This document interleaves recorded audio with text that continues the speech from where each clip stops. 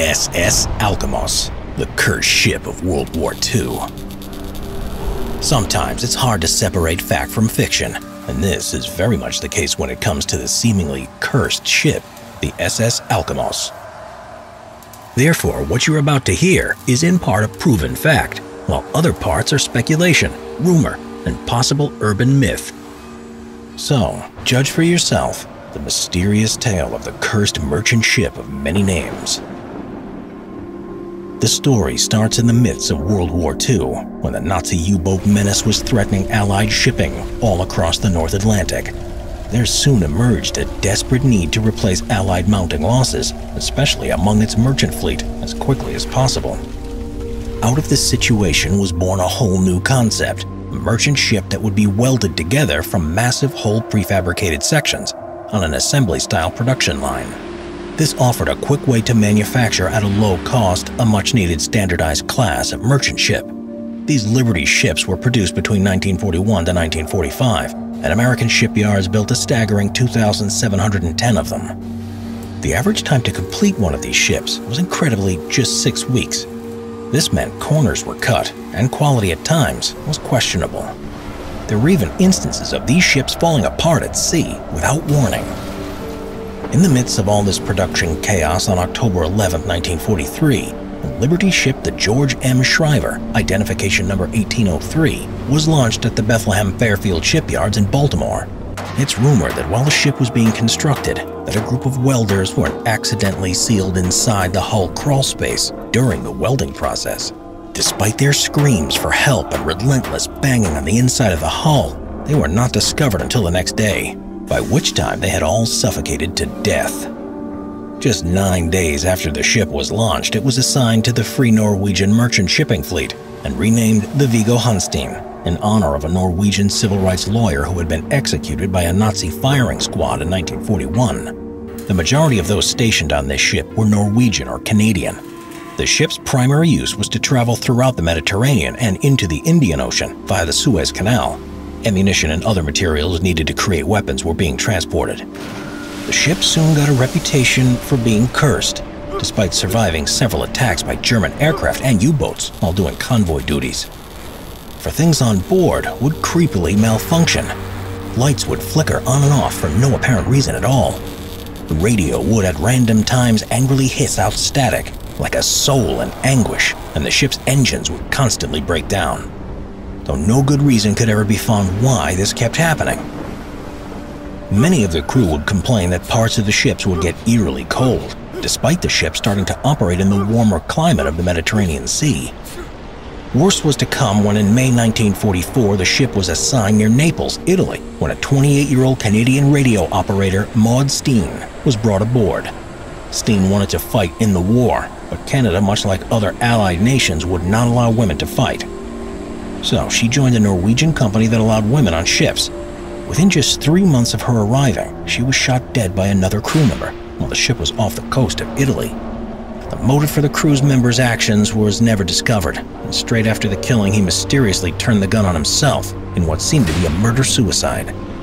Due to the horrific state of her death, the military claimed that she died due to enemy fire, fearing the repercussions if the true nature of her death was discovered. The Viggo Hanstine would survive the war, as did, surprisingly, most of her fellow Liberty ships. In fact, just over 10% were actually lost during the war. Of the remaining 2,400, most of them were sold off cheaply to commercial shipping companies. Greek entrepreneurs bought a staggering 526 of them after the war, including the Viggo Hanstine in 1947.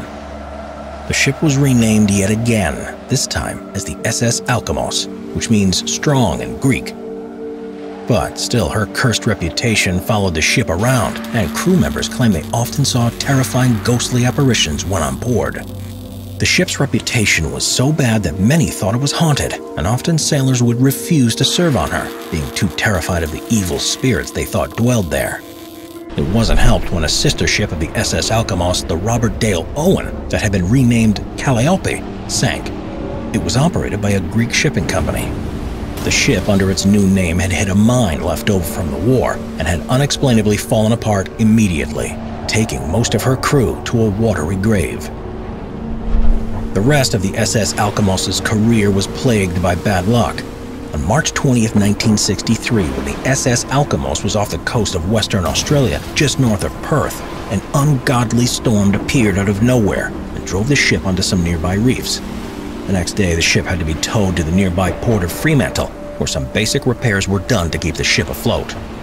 The ship was under repairs for 2 months, and disagreements over who was responsible for paying for the repairs arose. Even the ship caught fire randomly while in Fremantle. Then the plan was to tow the SS Alkimos to Hong Kong for a full overhaul, but the ship had barely made it out of harbor when her towing line mysteriously snapped and it ended up beached just a few hundred yards from the shore. Some say the storm howled in triumph and the sea applauded, having finally claimed the ship as her own. The SS Alkimos remained intact, but it was not able to float on its own.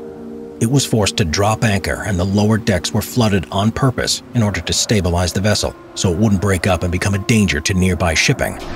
The crew was then evacuated, and a lone caretaker was placed on board. The man stayed on the ship all alone for months and months, some saying he went crazy by the isolation. He claimed that there were strange, sinister moaning that could be heard around the ship. He even reported seeing fresh blood dripping from the walls. The following year, another attempt was made to tow the ship, but this failed too. As if trying to escape, the SS Alkimos mysteriously broke its anchor chain on a clear and windless night and drifted almost suicidally onto the nearby treacherous Eglinton Rocks, as if it was trying to end its own life. For the second time, the ship caught fire randomly. The SS Alkimos was later inspected, and it was deemed too heavily damaged to be repaired. By now, it was 21 years old, and this simply reinforced the decision that the ship should be scrapped. It was way beyond its lifespan, as Liberty ships were originally designed to last just a mere 5 years. During the attempts to start the salvaging process, work had to be halted when a fierce fire suddenly appeared, forcing the workers to evacuate. Eerily, the fire started up every time they tried to reboard it, so in the end, the salvage crew refused to return to the ship, as they now believed it was cursed. Many accounts claim to have heard, seen, and smelled things while on board, even being pushed. A female caretaker fell while on board the vessel and suffered a miscarriage. By 1969, all hope had been given up in salvaging the ship, and the Navy wanted submariners to take measurements of the propeller. While on their way to the site, all 3 men were killed in a freak plane crash. Then a local long-distance swimmer inexplicably disappeared while training near the wreck, and his death was never solved. Many said that the ship had claimed him, as the ghost ship needed him to be one of its ghostly crew. It was even rumored his skull was later found in the engine room. Over 40 years since the SS Alkimos was abandoned to the sea, it now lies submerged just below the surface. And at every low tide, the top of her superstructure emerges once more, like a specter rising from the grave, as if to mock the world that even in death, she is seemingly a ship that refuses to die. Unbelievable plague cures. The Middle Ages. The Black Death. The bubonic plague, more commonly known as the Black Death, due to the black buboes that would swell in the armpits and groins of victims, decimated the population of Europe during the Middle Ages, from 1347 to 1351. These buboes would swell, sometimes as large as an egg, and turn black before eventually rupturing, oozing blood and pus, putting the person in agony. Other symptoms of the plague included fever, rashes, difficulty breathing, and vomiting blood. We associate the name the Black Death with this initial devastating outbreak, but in reality, the bubonic plague continued to affect and devastate Europe for the next few centuries. During the outbreak, the plague spread rapidly from the Middle East across continental Europe and then jumped the channel to the British Isles. As terror and disease ran rampant throughout Europe, people searched for answers. Some believed that God was punishing the human race for their sins through divine intervention or in the form of the disease. One of the most prominent theories was delivered to the King of France by a respected medical institution in France. They said that the cause of the plague was the conjunction of 3 planets in 1345, which then caused a great pestilence in the air. This was followed by the bad air theory or miasma theory, which became widely accepted everywhere. However, the Black Death was actually caused by bites from the fleas carried on rats. Due to the high death toll, streets were often littered with bodies that were left outside for the death collectors, as they were to be taken away and buried in mass graves known as plague pits. Life had become so tragic that, as one Italian citizen in 1348, Agnolo di Tura, stated, "There was no one who wept for any death, for all awaited death. And so many died that all believed it was the end of the world." As the death toll increased and people continued to be struck down by the disease throughout Europe, and entire families were being wiped out, plague doctors began to get desperate and creative with so-called plague cures. These are some of those cures. Bloodletting. One way physicians and plague doctors attempted to cure the Black Death was through bloodletting. Bloodletting was common during the Middle Ages, as it was believed that it expelled harmful humors from within the body that were causing the sickness. The practice of bloodletting involved leeching or cutting near to the site of the infection, in this case, the bubo. However, cutting into the skin to drain the blood often led to further infection, as the immune system was already weak and health conditions were unsanitary given the circumstances.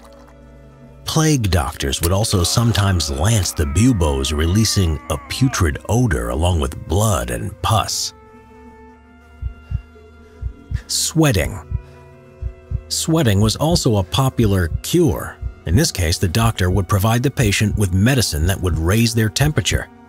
The idea was to make the patient sweat out the corruption from the blood that the disease caused. It was seen as a last resort treatment. Treacle. One of the more pleasant ways of curing the plague was to use treacle, a type of syrup made of unrefined sugar. The catch was that the treacle had to be aged for at least 10 years to be an effective cure for the Black Death. The reasoning behind this cure was that the substance, which by that point would be horrific smelling and very sticky, was going to rid the body of the disease while simultaneously counteracting the effects of the disease. The treacle was drank in its thick, syrupy form and was thought to completely rid the plague from the victim's body. While seemingly improbable, it is possible that over the course of the 10-year aging period that disease-fighting molds may have developed within the treacle that could help fight off the plague. Whether this saved anyone is largely unknown. Bathe in urine. Whilst we might find this a disgusting cure by today's clean standards, this isn't altogether unsurprising. Urine was believed to have healing properties and had been associated with medical issues since the days of Galen and Hippocrates. Urine was often examined in flasks by physicians who matched the color and consistency to illustrations. Victims of the plague were given urine to bathe in, with the thought being that it would relieve their symptoms. This was then taken further, and some victims were given urine to drink. Crushed emeralds. Unsurprisingly, this cure was more for the wealthy plague sufferer. The idea was that swallowing the precious stones would help to restore balance amongst the humors, and therefore cure the victim. Emeralds weren't the only precious jewels used. Other minerals such as pearls were said to be effective. The stones were usually ground down and mixed with water to form a sparkly potation, one that was laced with little bits of emerald that probably felt like broken glass. Covering yourself in human excrement. Doctors would make a paste from human feces, flower roots, and some tree resins. The buboes would then be cut open and the paste would be smeared on. The open wound would then be tightly wrapped to keep the paste inside. Live in a sewer. On the face of it, this is a very counterproductive cure. However, medieval doctors thought that the plague was caused by the air. It was thought that the disgusting smells of the sewer would stop the less smelly but disease-ridden air from coming near them, and therefore infecting them. Sadly, not only was it a disgusting cure, it also wasn't very effective, as it often exposed victims to a variety of other nasty diseases. Whipping yourself. The Middle Ages were a particularly religious time, and it's no wonder that people turned to God when they got the disease. They thought that it might be God's punishment for being sinful, and that the only way to a cure was to punish themselves. They did this through flagellation. This was where they went into the streets and whipped themselves and each other to punish themselves for their sins in the hope that God would cure them. Dinner parties.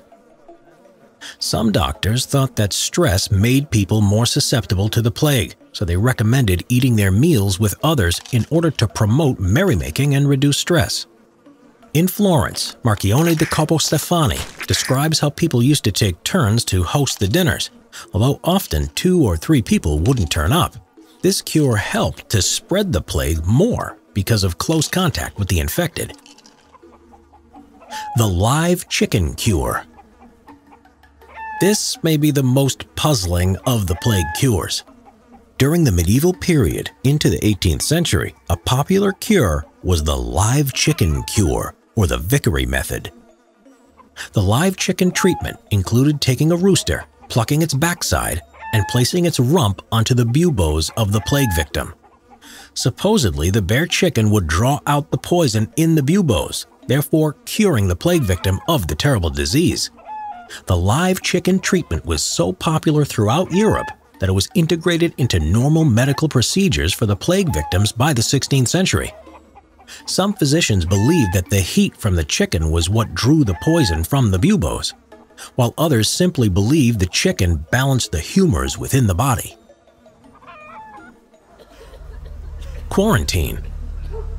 The most tried and true of the cures was the use of quarantine, which had begun to be implemented in Italy in 1348. Quarantine policies required that individuals, even entire families, be confined to or shut up in their homes until they had recovered from the plague, and then be confined for a further 40 days afterwards. For many, that recovery never happened. Bodies littered the streets in front of the isolated houses, for when a family member died in quarantine, they would be left on the doorstep to be taken away to the plague pits. While plague quarantine policies did work in some ways, the death toll in London was still high at around 10,400 people, 7.5% of the city's population in 1636. Of course, these cures were not very successful, and eventually the Black Death just went away. Later, it would return time and time again across the next few centuries. As time went on and medicine became more refined, doctors began to understand what remedies worked and why. Sanitation and quarantine became more and more important as cures, while others, such as flagellation, became less prominent.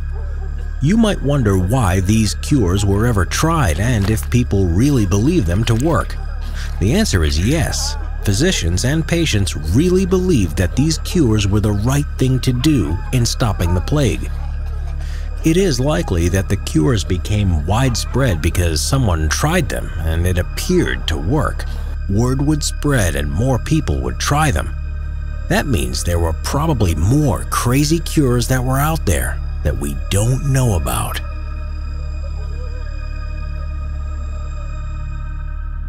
The Burke and Hare Murders, 1827 to 1829. Number of murders, 16. During the 19th century, the Scottish capital of Edinburgh was leading the way in medical advancements, none more so than in the study of the anatomy of the human body, but this in turn led to a severe shortage of corpses for teaching and research purposes. It was not helped by the fact that Scottish law at that time said that the only corpses allowed for dissections were restricted to those who had died in prison, suicide victims, or orphans. So in the 1820s, an illegal trade in corpses sprung up as they could fetch around £8 to £10 each, which was a small fortune in those days. There were even instances of grave robbing, but they were highly exaggerated by the newspapers. But nevertheless, they did happen. In Edinburgh, on the night of November 29, 1827, a lodger died owing rent money to his landlord. That landlord was William Hare. Angry that the lodger owed £4 in rent, Hare decided to illegally sell the body for anatomical studies in order to recuperate his losses. To do this, he enlisted the help of his friend, William Burke, who helped him remove the body from the coffin, replacing it with tanning bark. The body was hid under the bed. Later on, they sold the corpse to Dr. Robert Knox, who paid them the handsome sum of £7 and 10 shillings. Seeing a money-making opportunity, they thought of ways to provide more corpses for Dr. Knox without waiting for natural causes. Over the next 12 months, they are thought to have killed 16 people in total with the aid of their wives, mainly by getting their victims drunk and smothering them to death. And despite popular belief, the two were never known to have robbed any graves. Their victims were either transients or homeless, the type of people no one would miss, and they were in plentiful supply in a growing city like Edinburgh. Their victims were made up of 12 women, 2 handicapped youths, and 2 men, one who was sick, while the other an old man. All of the corpses had been sold to Dr. Knox, who was head of the local anatomy school, and who later claimed, because of the way the victims were murdered, with no obvious signs of violence on their bodies, that he never suspected foul play. Though the courts believed Knox as not being involved in any criminal involvement, mainly due to Burke later testifying that Knox knew nothing of their illegal going-ons, the press and public opinion did not, and his career was ruined from that point onwards. Burke and Hare's last victim was on Halloween, October 31st, 1828, when Margaret Doherty, an Irish immigrant, was invited around to the Hares for a drink. The next day, she was found murdered in one of the bedrooms by one of the lodgers. They tried to bribe the witness with £10 a week, but they refused. The lodger went to summon the police, but when they arrived at the lodgings, all they found was Doherty's blood-stained clothing hidden under the bed, but no body. The police's suspicions further arose when Burke and Hare, along with their wives, gave differing accounts and times concerning themselves and Doherty for the night before. The police line of inquiries quickly led them to Dr. Knox's dissecting rooms, where they found Doherty's body being made ready for dissection. The police now felt confident that they had all the evidence they needed and arrested Burke and Hare, along with their wives, for the murder of Margaret Doherty. But the authorities were not as confident as the police were. Even though the police surgeon and 2 doctors who had examined Margaret Doherty's body had concluded that she had been murdered by suffocation, it could not be proven medically, and that was just their professional opinion. The other 15 victims had had their bodies dissected, veins stripped away, some body parts pickled, and other parts taken apart completely, down to the smallest detail, all this rendering an autopsy impossible to be carried out. Lastly, it was felt quick and decisive action was needed to be taken, as the newspapers were whipping up the public into a frenzy with sensational and inaccurate stories about how anyone who had gone missing had probably been murdered and their bodies sold to science. So the authorities offered Hare immunity from prosecution. He readily agreed, and this meant in turn all charges were dropped against his wife, because her husband could not testify against his wife at that time. Hare confessed to his and Burke's involvement in all the murders, and on December 4th, 1829, Burke and his wife were charged with 3 counts of murder, including that of Margaret Doherty. Their trial started at 10 AM on the Christmas Eve of 1828. It lasted throughout the night, and in the morning after, 55 minutes of deliberation at 9:25 AM, the jury found Burke guilty of Margaret Doherty's murder. Burke's wife was acquitted of all charges. Burke's arrest to execution happened in a short amount of time, and by an ironic twist, the judge had ordered that after his execution, Burke's skeleton was to be given to science, where it is now displayed in the Anatomical Museum of the Edinburgh Medical School. His death mask can be seen at Surgeons' Hall Museum, but there is also another more gruesome item on display, a book that was created from Burke's skin. Hare was released on February the 5th, 1829, a free man, and was last seen heading for the English border, and was never seen or heard of again. 3 years later, the Anatomy Act of 1832 was passed. This allowed for the medical authorities to take any unclaimed bodies from the slum workhouses after 48 hours had passed. This freed up a lot of bodies for dissection and eased, though did not eradicate completely, the practice of illegally selling corpses. Elmer McCurdy, the dead gunslinger used as a movie prop. 1880 to 1977. The days of the Wild West were drawing to an end as stagecoach holdups, train robberies, and gun duels were becoming a thing of the past. Elmer McCurdy was an outlaw at this time, who proved to be very unsuccessful and not very good at it. But he would literally become more famous in death than he ever did in life. He was born in Washington in the state of Maine in 1880 and had a chaotic upbringing. He turned to drink at a very early age, probably due to all the turmoil he suffered as a child. Elmer trained as a plumber, but struggled to hold down a steady job due to his drinking and the severe downturn in the American economy. In 1905, at the age of 25, he was arrested for being drunk in public. This was the first time he had been in trouble with the law. But he seemed to quickly get his life back on track, and 2 years later, in 1907, he joined the United States Army. There, he qualified as a machine gun operator, as well as being trained in demolitions, learning a little bit about explosive ordnance like nitroglycerin. He left the Army in 1910 with an honorable discharge. However, just 12 days later, he was arrested, along with an old Army friend, for allegedly going equipped to commit burglary, as they were carrying chisels, hammers, and hacksaws at the time. Their defense was that the tools were needed to build a new type of pedal-operated machine gun they were working on. The jury believed them, and they were found not guilty on all charges. So, at 30 years old, apart from a minor charge for drunkenness, Elmer had led a seemingly honest and rather unexciting life. But it was all about to change, for reasons not too clear, as Elmer decided to turn to crime as a full-time career. Just over a year later, in March 1911, after carrying out a lot of unsuccessful petty crimes, he decided to form a gang and try for something much bigger. For they had decided to rob the Iron Mountain, Missouri Pacific train.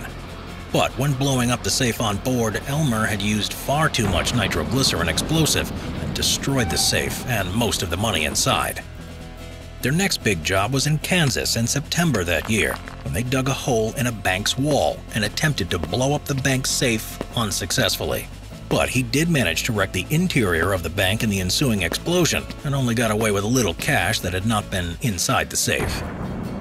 His final attempted robbery was just a month later, when Elmer and his gang attempted to rob a Union Pacific Railway train, said to be carrying over $400,000, which is about $10 million in today's value. But they got the wrong train and ended up instead robbing a standard passenger train with disastrous results. They were forced in desperation to rob the railway staff and passengers, managing to steal only $46, 2 demijohns of whiskey, a revolver, a coat, and the train conductor's pocket watch. A newspaper later called Elmer's robbery one of the smallest in the history of train robbery. Elmer fled the train robbery and decided to hide in a hayloft at a friend's ranch. But a sheriff's posse tracked him down using bloodhounds a few days later, and on the dawn of October 7th, there was a short gunfight in which Elmer was killed. Now, you'd think that this would be the end of McCurdy and his travels, with there being just his final trip to Boot Hill. In fact, it was just the beginning. Elmer's body was taken to the local funeral home where it went unclaimed. The undertaker, Joseph L. Johnson, subsequently refused to bury the body, as he was annoyed he had not been paid for his services. So he embalmed the body in an arsenic-based solution to preserve it and dressed it up, along with placing a rifle in its hands. He placed the sign, "The Bandit Who Wouldn't Give Up," next to it and charged visitors a nickel, which is 5 cents. That's just over $1 in today's value, for people to come and see it. It is said that you drop the payment into the corpse's open mouth, from where they were collected later by the undertaker. This went on until 1916 and proved a very popular attraction. Then, 2 men turned up at the funeral home and claimed to be Elmer's brothers. As they had already sought permission from the local authorities to take the body back to San Francisco for burial, the undertaker agreed to release the body to them. In fact, the body was shipped to Kansas to join a traveling carnival as a sideshow attraction, now labeled the outlaw who would never be captured alive. They advertised him wherever they went as the Oklahoma Mummy Man. The 2 men claiming to be Elmer's brothers were in fact James and Charles Patterson, the dishonest owners of the Great Patterson Carnival Show. Over the next 60 years, the attraction swapped hands many times. In 1922, James Patterson sold his carnival to Louis Sonny, who operated the traveling Museum of Crime featuring wax figures and famous outlaws. In 1933, Sonny loaned the body out to director Dwayne Esper, who used it to promote his low-budget movie, Narcotic. For this movie, Elmer's corpse, that was now shriveled and mummified by the passage of time, was used to portray a dead drug addict who had killed himself after being surrounded by police after robbing a store. It was displayed in the lobby of film theaters to advertise the movie and warn of the dangers of drug addiction. In 1949, the owner, Louis Sonny, died, and all his wax figurines along with Elmer's body were placed in storage. For nearly the next 20 years, there he laid, forgotten, until he was rediscovered and lent out as a prop for the 1967 horror B-movie, She-Freak. He appeared for a few short seconds only in the background of one of the scenes. Then, he and all of the other wax figures were sold to a new wax museum owner. It seemed by now to have been forgotten that Elmer was a real-life corpse, and it was assumed that he was just one of the wax figures. His new owners displayed him for a while in an exhibition in a show at Mount Rushmore, but got rid of him after Elmer got accidentally damaged in a windstorm and was not lifelike enough to exhibit. McCurdy was then sold to Ed Learsh, a part owner of the New Pike Amusement Park in Long Beach, California, to be used as a prop. He was to be the hanged man swinging from the gallows covered in glowing neon paint in the Laugh-in-the-Dark funhouse there. The amusement park attracted several television shows, including the hit show The $6 Million Man, which came there to film an episode on December 8, 1976. When the figure was being moved in preparation to film a scene, its arm broke off, revealing human bone and tissue. The authorities were informed, and after an extensive investigation by the Los Angeles Coroner's Department, including the use of superimposing radiographs of the corpse's skull over known photographs of Elmer, it was confirmed it was the long-dead outlaw Elmer McCurdy. Among the clues that helped identify the body were a 1924 penny and ticket stubs to Louis Sonny's Museum of Crime lodged inside the throat of the corpse. Moreover, the copper bullet jacket lodged in him had not appeared on American ammunition until around 1905, and the arsenic with which he was embalmed had fallen out of use around 1920, narrowing the time of death to a window of 15 years. Elmer was buried on April 22, 1977, in the Boot Hill section of Summit View Cemetery in Guthrie, Oklahoma, 66 years after his death. He was laid to rest beneath several feet of concrete, as the police wanted to deter anyone from digging him up. His funeral was attended by over 300 people. Elizabeth Bathory, the countess that bathed in the blood of her victims. Hungary, 16th and 17th century. In Hungary, 1514, the Dózsa Rebellion, a bloody peasant revolt led by a nobleman called György Dózsa, nearly succeeded in overthrowing the country's aristocracy. After this failed rebellion, the aristocracy needed to maintain their grip of power, so they passed a series of laws giving them unlimited control over the people. To set the example, severe punishments were handed out to the revolt's leader. Dózsa was forced to sit on a boiling hot iron throne-like chair and wear a red-hot iron crown while grasping a scorching royal scepter until he died from burns and shock. So when the Countess Elizabeth Bathory was born on August 7, 1560, she was born into a world where the nobility had absolute power over their people. She would be the product of inbreeding between Baron George Bathory and Baroness Anna Bathory. Elizabeth had 3 siblings, 1 brother and 2 sisters. Her family was one of the wealthiest and influential in the kingdom, ruling Transylvania as a virtually independent principality. The Countess grew up to be well-educated with a good understanding of mathematics, as well as learning to speak fluently in 4 languages, her native Hungarian, as well as Latin, Greek, and German. She was engaged at a very early age to the son of an influential baron, who she then later married at the age of 15. It is said around 4,500 people attended the wedding. Elizabeth received Kačice Castle, a 13th century fortification situated in what is now modern-day Slovakia, as a wedding gift from her husband. The couple had at least 5 children, but only 3 survived infancy. Her husband, Count Ferenc Nadasdio, nicknamed the Black Knight of Hungary, was now a general and was often away fighting in the Ottoman Empire.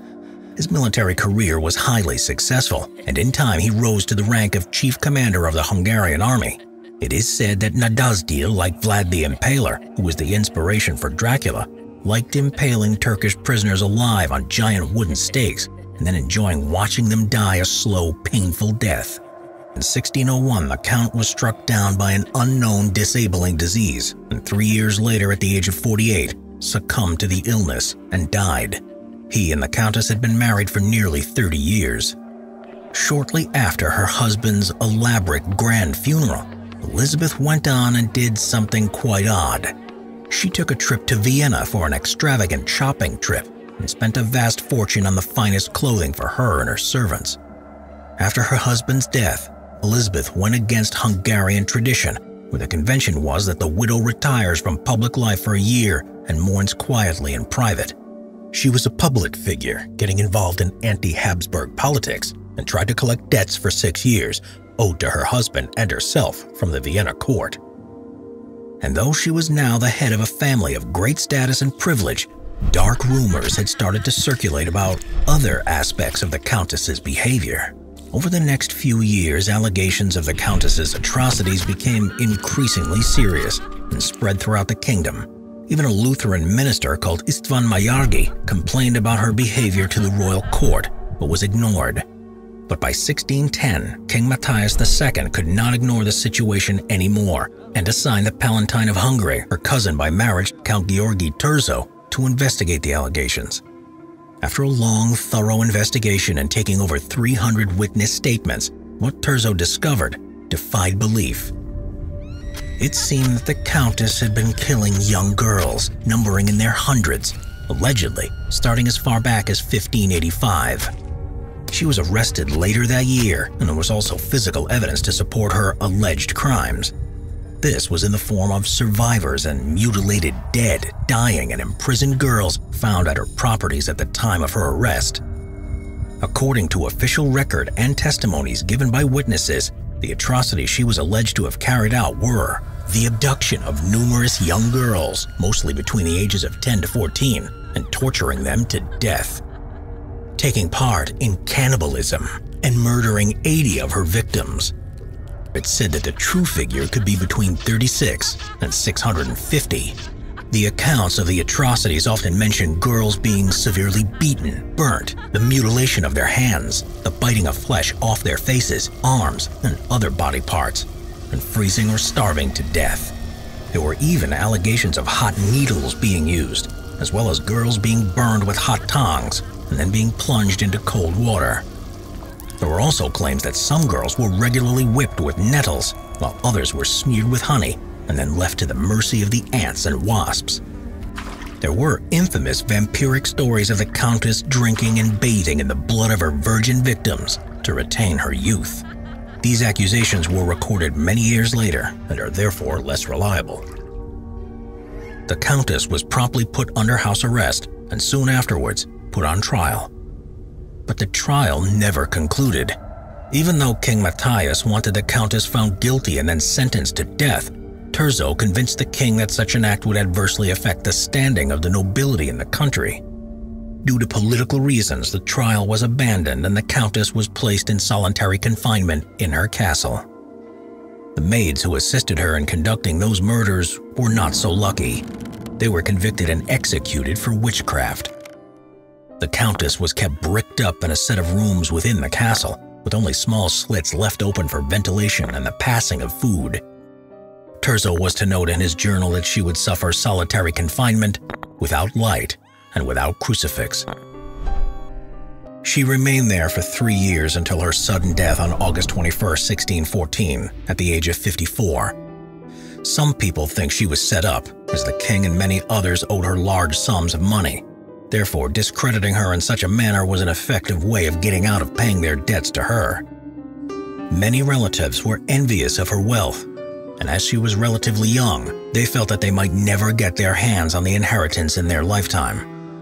Though there is some truth to these claims, it's generally accepted that she was a power-crazed sadist and serial killer who was allowed to indulge her every whim due to her status and power in Hungarian society. The plague that made people dance until they died. Medieval Europe between the 14th and 17th centuries. Europe during the Middle Ages was a time of great hardships. Nearly endless wars led to frequent famines. As the 17th century philosopher Thomas Hobbes famously said, life, particularly for the peasantry, was unusually nasty, brutish, and short. One of the peculiar ways in which it appears the peasantry of the Middle Ages dealt with these hardships was through a bizarre phenomenon known as choreomania. The term is derived from the Greek words choros, meaning to dance, and mania, meaning madness or compulsion. Historical records from the 14th to the 17th century documents periods of dancing mania so frequently that they can't be dismissed as mere rumor or exaggeration. Outbreaks of this so-called dancing mania involve groups of people dancing erratically and uncontrollably, sometimes in their hundreds or even thousands. Like a disease, the mania would spread from town to town and even country to country as if it were contagious. Historical records are sometimes very detailed about these outbreaks, which affected men, women, and children, dancing often until they collapsed from exhaustion or injuries. The first sparsely recorded outbreak of dancing mania is actually from the 11th century, where on Christmas Eve in 1021, people are said to have danced en masse in the German town of Kulbeck. A couple hundred years later in Erfurt, another incident was recorded, and around the same time in Maastricht, it was said that 200 people fell to their death while dancing on a bridge that collapsed under their weight. However, the first well-documented outbreak of dancing mania was in 1374 in the German town of Aachen. For reasons that are unclear, the people of Aachen started to dance involuntarily. They moved frantically until near the point of total exhaustion. Within weeks, this strange compulsion has spread like the plague to the Netherlands and northeast of France. Hundreds of people uncontrollably jumped, leapt, and twitched for days. Another well-documented outbreak happened 150 years later in France. There was a woman called Frau Troffea who started dancing in the city of Strasbourg in July of 1518 for weeks on end. She was gradually joined by more and more people, and the situation escalated when the city authorities provided a stage and hired musicians in hope of bringing the bizarre crisis to an end. Once the first dancers started their strange ritual, however, others joined in, claiming to be overwhelmed by a compulsion. A manuscript in the city's archive of the time offers a glimpse of the scale of the epidemic that followed. It reads, "There has been a strange epidemic lately going amongst the folk, so that many in their madness began dancing, which they kept up day and night without interruption until they fell unconscious. Many have died of it." While seemingly improbable, dozens of medieval sources from different towns mention both the 1374 and the 1518 incidents. The latter was even mentioned in the city of Strasbourg's municipal orders, and it is clear from these records that during both incidents, the people afflicted by this dancing mania were not simply shaking from some unknown plague, but actually dancing, albeit involuntarily. They were obviously in great physical and mental pain as well. The records detail that most of those with dancing mania also had horrible hallucinations and could be heard praying for absolution in the middle of their dancing fits. Often they barely ate or slept, and sometimes they were not even fully conscious of their actions. The theories of what actually happened to cause these epidemics varied across the centuries. Some blamed religious beliefs and demonic possession. Others suggested the existence of a dancing cult, while others blamed them on mass poisonings which caused hallucinations and shaking. One of the most bizarre and yet widespread contemporary explanations was that the dancing mania was brought on by a curse from St. John the Baptist, or in other places, St. Vitus. Why or how either of these dead saints could have made such a curse is unclear, but so common was the belief that in many places the dancing mania was actually named after them, as in St. John's Dance or St. Vitus's Dance. In Italy, the dancing mania was sometimes called tarantism, and it was believed to be brought on by either a spider bite or a dangerous poison. Later on, as medical science evolved, a similar condition to dancing mania was labeled Sydenham chorea, but this disorder was thought to only affect children, causing them to have involuntary tremors in the arms, legs, and face. In 1888, a German gentleman named Justus Friedrich Karl Hecke wrote a fairly comprehensive account of the dancing mania phenomenon entitled The Black Death and the Dancing Mania. In it, he imaginatively describes what he calls St. John's dance as follows. They formed circles hand in hand and, appearing to have lost all control over their senses, continued dancing, regardless of the bystanders, for hours together in wild delirium, until at length they fell to the ground in a state of exhaustion.